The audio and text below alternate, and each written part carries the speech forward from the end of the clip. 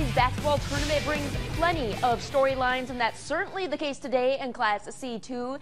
Amherst and Freeman meet in the state championship just a year removed from playing each other in the state quarterfinals. The Broncos pulled off the improbable upset as the 8th seed, knocking off the top-ranked Falcons, and the rematch is in the title game. Amherst is coming in as the 2 seed. Broncos down early. Austin Adalonga finally gets them on the board with the 3 ball. It snaps a 9-0 Falcon scoring run.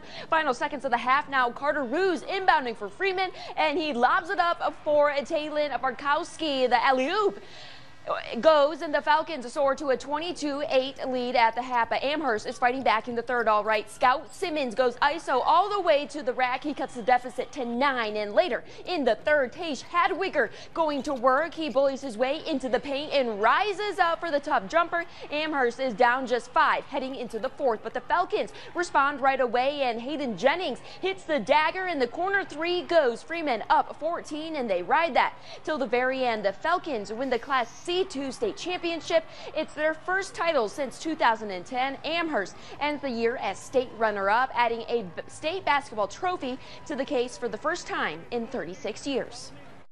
Super proud, and just, you know, they'll always hold a special place in my heart. So that's why it makes it so tough that it's over.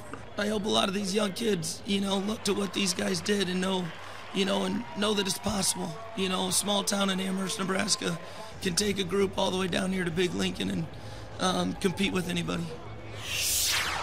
Now to Local 4's Mason Kern, who is down in Lincoln for the special day. Central Nebraska is well represented here in Lincoln today at the NSAA State Boys Basketball Championships. Amherst makes a run to the state championship for the first time since 1987.